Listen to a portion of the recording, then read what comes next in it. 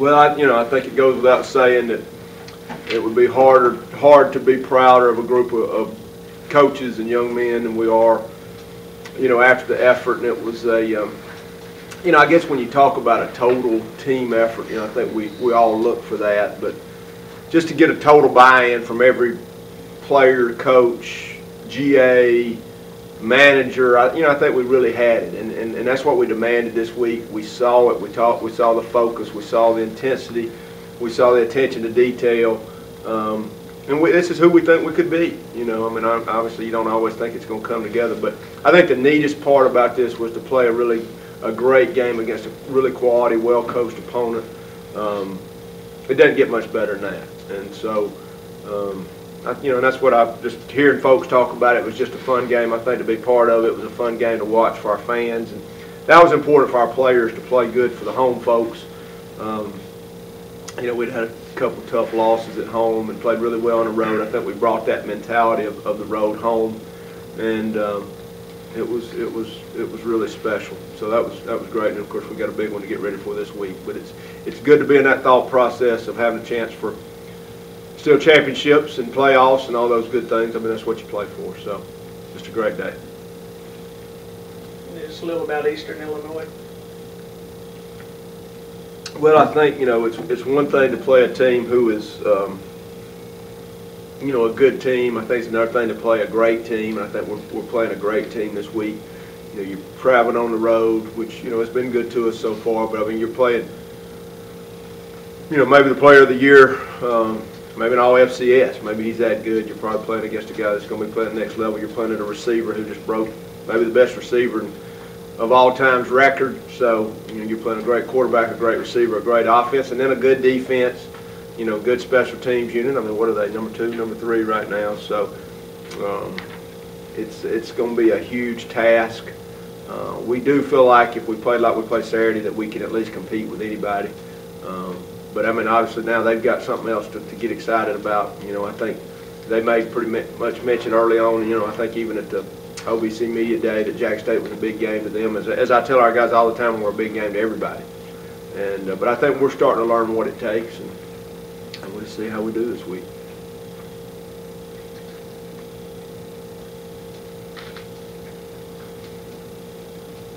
Okay, I want to start with both of the players. Would both of you guys, since you both play on that side of the ball that's got to face that dynamic offense that they have, would you just both share your thoughts with us on how big a challenge this is to your defense this week, because they're #1 in the world in offense? Both of you guys. We're just looking to execute like we did last game. And as a defensive back and as a secondary, we're looking for a great game like this. They're going to come at us all game, and we're just looking to contain the wide receivers and the good quarterback they have. So it's a team effort, and you guys stick with each other.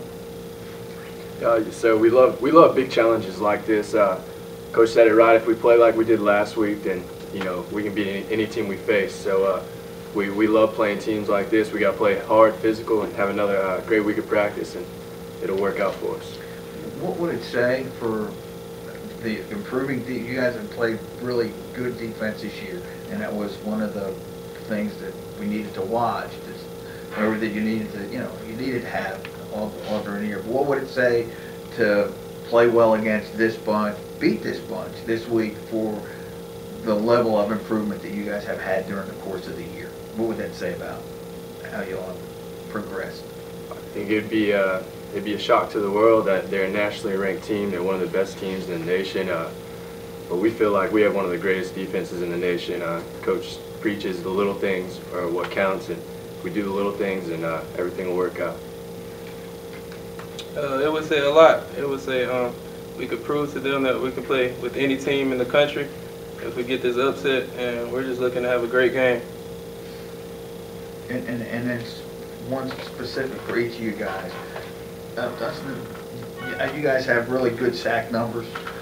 They don't give up a lot of sacks, largely because Garoppolo knows what to do with the football. If he can get away from the pressure or throw it away. What kind of, how difficult do you think it's going to be to get to this guy, and the kind of challenge it will be to try to put pressure on him to disrupt him? But he's a great quarterback. We have a great defensive line, great coach. He's going to mix it up, going in different stunts and stuff like that. But we just got to contain him and get to the quarterback and play physical, and we'll get there. And Junior, the challenge that it will be to play against Laura. I mean, they're a really good combination. He'll probably be 2-3 different places on the field. It might be, you know, you get him some, the other side will get him some. Just speak to that combination of what you have to face and playing Laura specifically, if you ever get him on a one-on-one deal, or how they play. We're just going to stick to the basics and play our game plan that we have. We're just going to execute, and we know that they're going to come out and try to attack us. So we're just going to hope our defensive line get the great pressure that we need and give us that little bit of time, and we're going to continue to cover to the whistle. And I mean, he's not a long guy. If I remember you guys playing him the last couple of years, I mean, he's like a 12, 13-yard guy, and then the rest of it is what he does when he gets the ball. Isn't that right? Yeah. I mean, you got to think now, this guy's returned 3 punts for touchdowns. He's physical. He's about 190 pounds. Got a little crap to him. I mean, this is a tough guy. So he's got great hands. He's a really good guy after catch, and he catches everything close. But, he's caught a few balls down the field. I don't know that that's his forte. That's his game. They've got another guy on the other side they really like to go deep to, but he's just got great hands. I mean, when you got a quarterback that's that accurate, I think that's the one thing I know. If the DB's on the outside, he puts the ball on the inside. The DB was, on the opposite. He puts the ball where it needs to be put, and the guy catches it. So that's how you get big numbers. Does that turn into the way that he plays anyway? Does that lend itself into maybe how the kind of player that Gray is, who's kind of a hybrid linebacker, get that middle area, or cover? Is that? Yeah, I mean, he's going to get. I think he's one of those. The way they do it, and this is why they're so good. They put him in multiple spots. I mean, you'll see him in the backfield. They motion to empty. They'll put him at number 3. And what they do, you'll see the tight end out at number 1, which is normally where your corner is, and then all of a sudden you've got him in the slot, which gets him on the linebacker. Mm-hmm. But they do it multiple ways, and then they play so fast. They're depending on that speed, and this is how we play. It's, as I tell you, when somebody plays really fast, they can cut down your tendencies of knowing who's in the spot, where is he at. This tells us something. So, positive for us, we do practice against that. But practicing against it and in the game is really two different things. So we've got multiple things. One, you've got a great offense. Two, you've got an offense that plays as fast or faster than we do. And that's just in of itself, just that speed is a challenge. I might think, though, especially for the defensive guys, because they play so fast and defense is kind of a reactionary thing more than, thinking what, that might even be better for you defensive guys, because you don't have to think about what this is, how to play, and just go with the ball. Is that a fair assessment? I would say it's a little bit of both. We have schemes on defense that you have to line up a certain direction and line up a certain way and disguise things. But they're a fast-paced offense, and I feel like if we get lined up, that we can react and stop them. You just turn you loose a little bit. Yes, sir. Not freewheel it, but play, right? Definitely.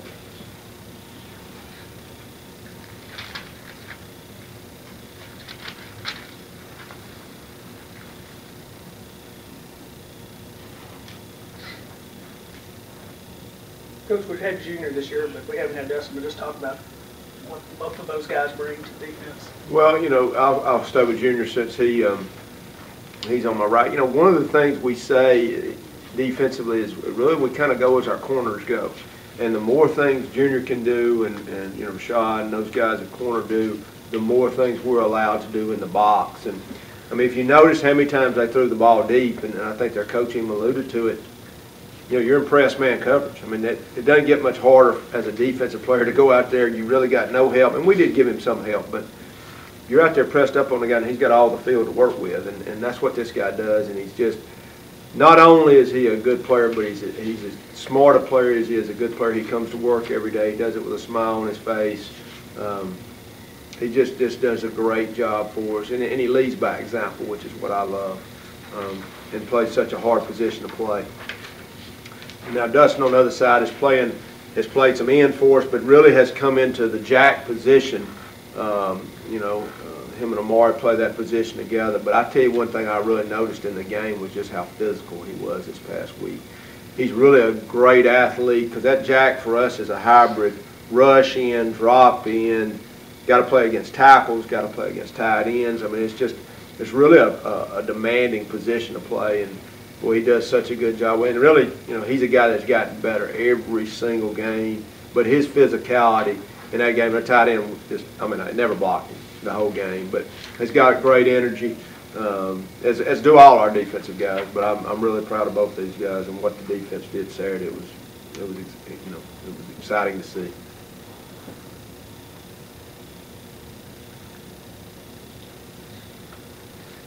Dustin, talk about that big hit Saturday. That's what. Yes, sir. Well, we went to rush the shield, and they got the ball off, and I looked at Gabriel Chambers, and I knew he was going to take it, bounce it off to the sideline, and I pointed to him, told him to come back around, and I knew I was going to have a shot at peeling back on somebody, and I felt like the guy was going to make a play, and he wasn't looking at me, and I guess you'd call it a blindside hit, so I got him pretty good. In the shoulder pass. In the shoulder pass. When they threw the penalty, I was like, oh man, this is not targeting. It can't be. But, it wasn't on you though. Okay, that's good. Good news. The other guy will have some makeups to do. So. There were lots of bodies. Even Rashad was talking about that. There licks all over the place. I mean, from your side, from their side. Oh yeah, it's a physical game. Really? It's a physical game.